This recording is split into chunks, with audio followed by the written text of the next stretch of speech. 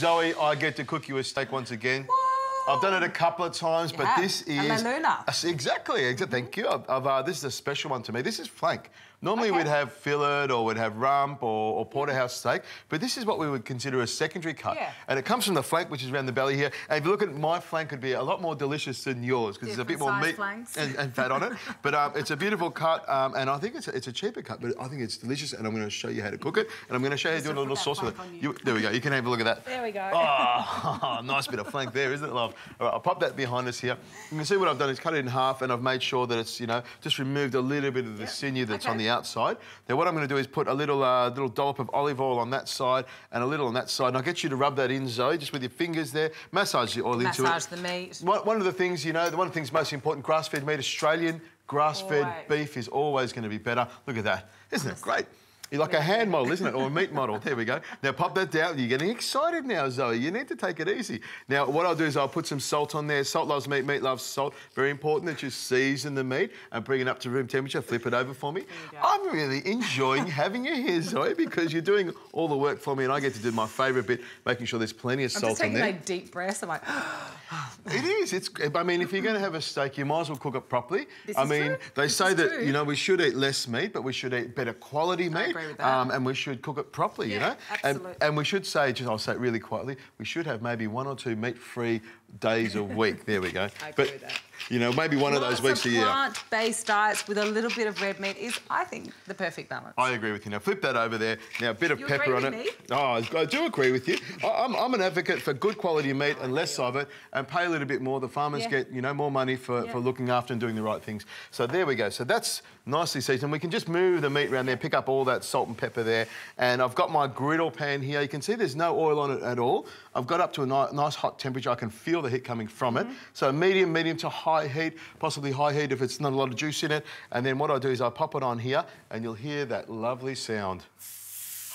And every minute or so, I'm just going to keep turning it over because the juices that want to escape through the top of it, I'm going to confuse those juices by turning it over. We seal it off, we brown it off to lock in the flavour. These are always the great tips people want to know about how to cook that perfect steak, particularly with like a cut like flank. What do? Do you turn it once, twice? So it's great for everybody to learn a little bit more about that. This one will probably turn 4 or 5 times. Now, if you grab that bowl down the end there, I'm going to get you to grab some herbs. Yeah, some herbs there, some tarragon and some thyme. If you can grab some of that. We're going to pop it all in the bowl here to get it all ready. About a tablespoon of each? About a tablespoon of each. I've got some red onion there, about a quarter of a red onion. I've got some cornichons there.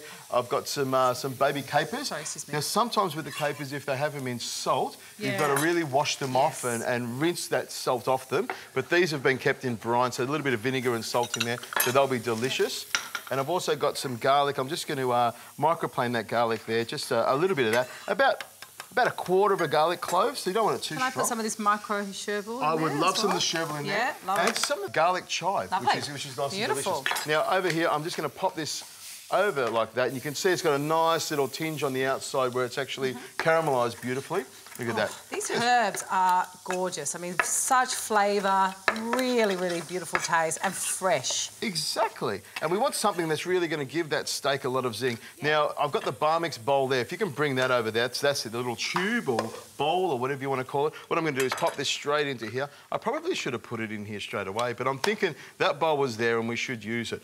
So I'll just pop that in there like that. And what I'm going to do is add some red wine vinegar to that. There we go, about a quarter of a cup of red wine vinegar. Give it some sharpness, Zoe. And also a little bit of sharpness as well is some Dijon mustard. And I'm going to grab some extra virgin olive oil and put a nice big splush. And please don't add any more salt, because you've got a lot of salt in there.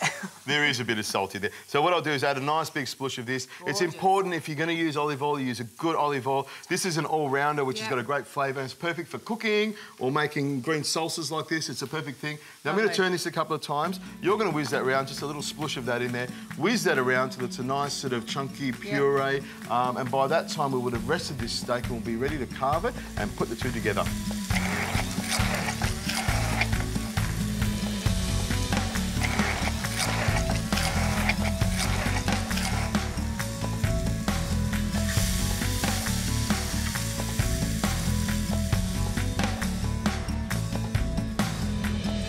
Zoe, I've let my little flank there rest for about 5 minutes. I normally rest my meat for about half the cooking time or a little bit longer. Helps to relax all those juices so they stay in the meat. Nice. So when you carve it, which is what I'm about to do, all the juices stay in there. Now have a look at this. I've got a nice big sharp knife, and what I'll do is I'll just carve all the way down there like that. And I've cut it into nice thin strips. You can see there is a bit of juice in there, which is what you want. It's just, you know, it's looking good, nice and flavoursome. Smells fantastic. Oh, look, what I'm going to do is leave that last little piece there, which we call the chef's piece, because we leave that on the board, and that's what we cut up and eat when you're sitting in a restaurant. And then you can just sort of fan it out a little bit, pick it up with a knife, and pop it onto the plate there like that. Looks great, doesn't it? Yeah, it really does. It does, doesn't it? I'll just sprinkle a little bit more salt in there because salt loves meat, meat loves salt. They go together so well. And I'll just get some of the salsa here. I'll pop it there, right through the middle, maybe just a little bit on the side there. Now, the salsa verde for me makes it, you take something that's, you know, indulgent, like a good piece of steak. There we go, and I'll just snip that there as well. Lighten it up with fresh herbs. Because we need to garnish it up and make it look nice and pretty. It looks gorgeous like that. And of course, I'm not going to stop there, Zoe. I'm just getting all excited. I'm going to drizzle a little bit of extra virgin olive oil on there. A good olive oil you can use to cook the steak and also to drizzle a little bit on top as well. Looks beautiful. It looks healthy, delicious, great source of protein. Look at that. A little bit of meat on there, a little bit of salsa. I'm just going to get... Normally it's ladies first, but when it comes to a steak, I'm sorry, it's every man for themselves. Oh. It's delicious. I love that salsa verde. It is just beautiful. I love the sharpness of the vinegar. It is. It makes quite it really salty. This whole dish is just a tad too salty for me, but I know you love salt. Which means it's perfect for me. That's how you know. The average person's going to love it. But, you know, taking a cheap cut, sealed it and cooked it, and we've created a beautiful dish. You might want to cook it a little bit more than this. We like it medium rare. Perfect. Another 3-4 minutes on the grill, a little bit of resting, and it'll cook it a little bit more, but I reckon that's great. You know what? 3 sensational dishes. I know you're the meat man, but I've got to say, I think my stir-fry sung out, but this, for me, this is the winner.